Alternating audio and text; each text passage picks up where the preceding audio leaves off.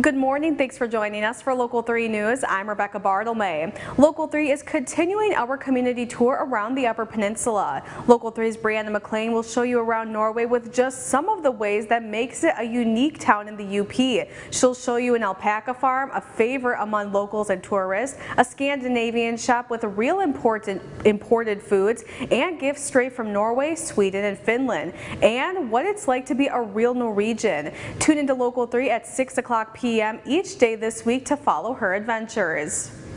In other news, the Menominee County prosecuting attorney had anything but a typical trip to the barber last week. This video is of Jeffrey Rogg getting his beard removed, not because it's been so hot out, but as a fundraiser and way to raise awareness for the Menominee Foster Closet. It provides clothing and resources to children and foster families in Menominee and Marinette and Oconto counties in Wisconsin.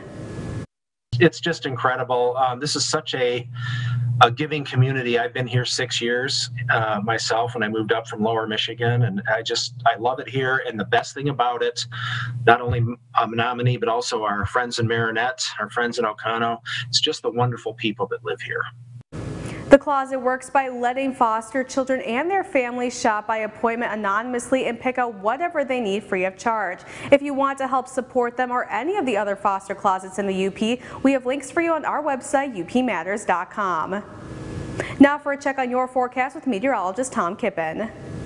And thanks a lot. As we look at today's weather forecast, we're looking at sunshine once again for today and warm conditions. We're looking at a good number of UP spots jumping into the 80s. Depending on your wind direction, it may be locally cooler near some shorelines of the Great Lakes. As we look at weather anytime, if you're on the go for this Monday, head to our WJMN Local 3 app. Also online at upmatters.com. We're on Facebook as well, WJMN TV. And while you're on Facebook, search and check out our 906 Weather Watchers page.